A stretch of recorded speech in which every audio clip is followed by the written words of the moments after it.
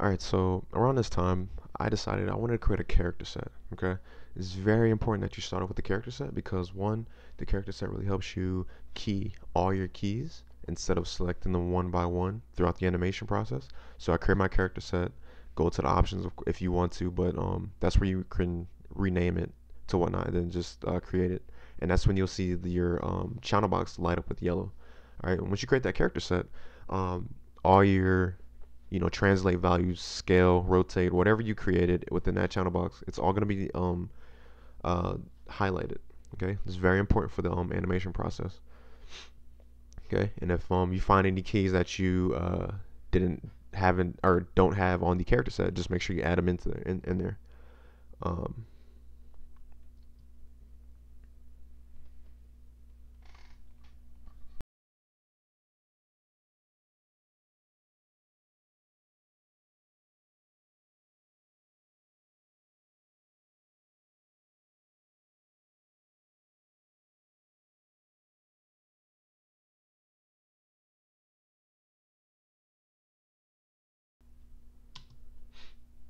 all right, so just making sure that all the controls are good. I start resetting everything.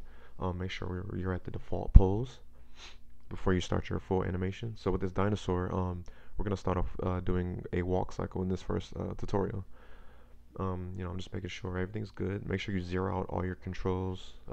FK, IK is back to its default state.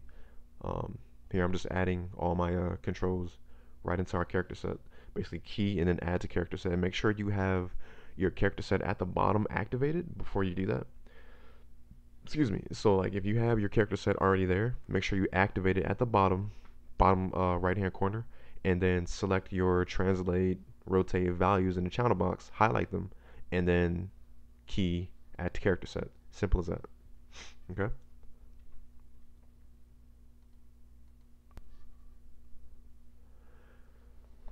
All right. So here I'm just checking all the controls. So before I start, I pretty much create like not character sets, sorry, selection sets, which is you select your control quick and then select your quick selection set or whatnot. But I start off with the left leg. It doesn't really matter whichever one you start off with, but for me, I just wanted to start off with like the left leg, and I go up to the basically the root control, start selecting things. But here like it's more about looking at a reference, so that's key. Look at a reference of um, some an animal that's similar to like a dinosaur. I would say the best one to be like the ostrich. You know what I mean?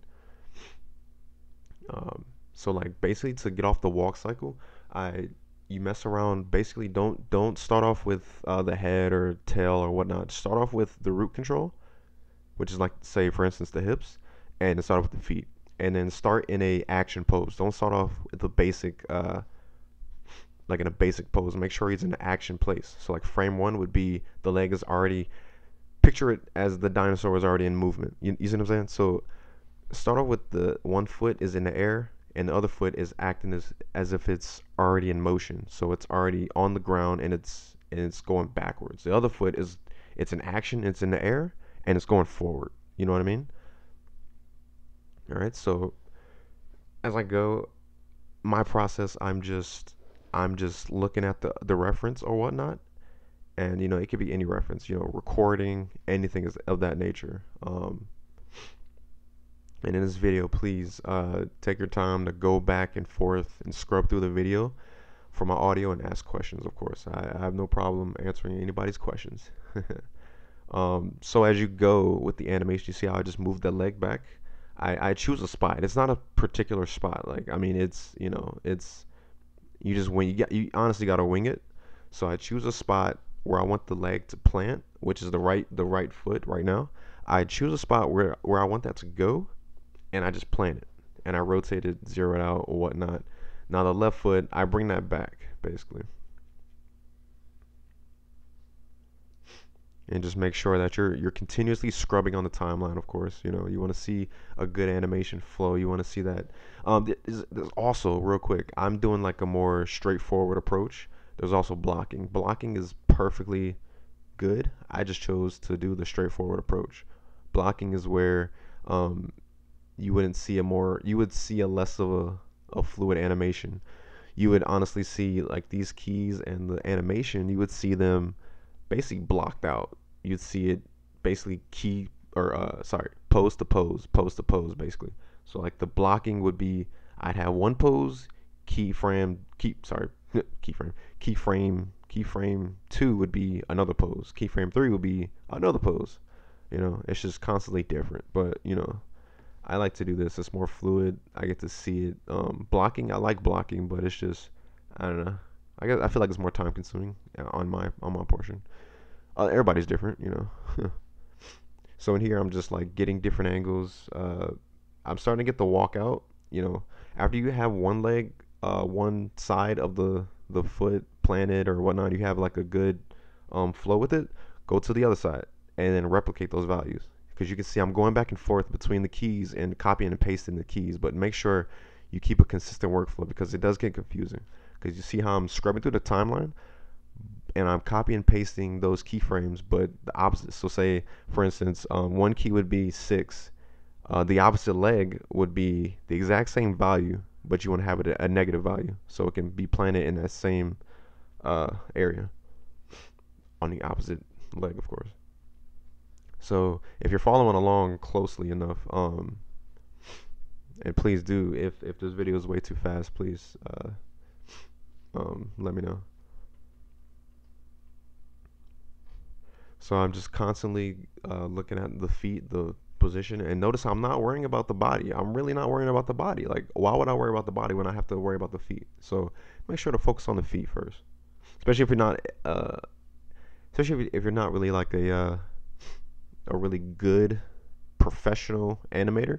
Make sure to just focus on one piece at a time. Focus on the feet, then go to the legs. After you perfected the feet, you see where it's going. Go to the body, go to the hips, go to the head, and then eventually come back until you see that full body of the animation.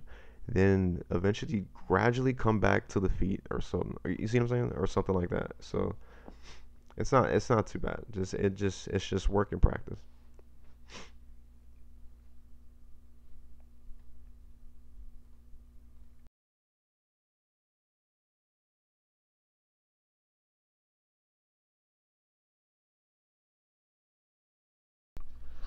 And once again, well, not really once again, I didn't really mention it, but please make it a habit to save. I'm so serious. So many people just forget to save, and then next thing you know, computer dies, or you're working at like a computer with a bunch of other people, and it's basically servers set up the entire station, and one little thing, somebody unplugs something or kicks it with their foot, and the whole entire station goes out. It's over. Your work is done. So have like some type of saving, uh, all it is just Command S on a Mac or Control S on a PC. So it's real easy. Just save your work. Make sure to save all the time. And with this, all I am is just constantly working on the feet. Make sure that I have planet values. Make sure you look at my keys. I'm just making sure that the feet look good. I'm getting a focus on where I want the feet to be placed. Excuse me. Where I want the feet to be placed, and then I constantly plan it back and forth. So all I have the keyframe, the timeline is 1 to 30, but my actual keyframe value or the timeline that I want it to be essentially is 1 to 29. That would be the animation that I want to have exported out as a FBX or whatnot, or if it's for film or a video or whatnot. Instead of if it's like a non-video game, it would be 1 through 29, and I would have those keys duplicated or baked out, and then I would have my animation right there. So essentially, it's just theoretically the same thing. I'd have them baked out and exported as a FBX, and then right into the game engine. Simple as that. But I want my keys to be 1 through 29. 1 through 30 is just for the workstation, basically, essentially. I think of it as a workstation. So as you see, it's a walk cycle. It looks pretty fast, but as you actually, I think I was when I was recording this, it was actually going not too fast because I was working on a laptop. Shoot me. Um, oh, excuse me, I got a burp, but it wasn't coming out. Oh, here it comes. Ooh, excuse me. All right, so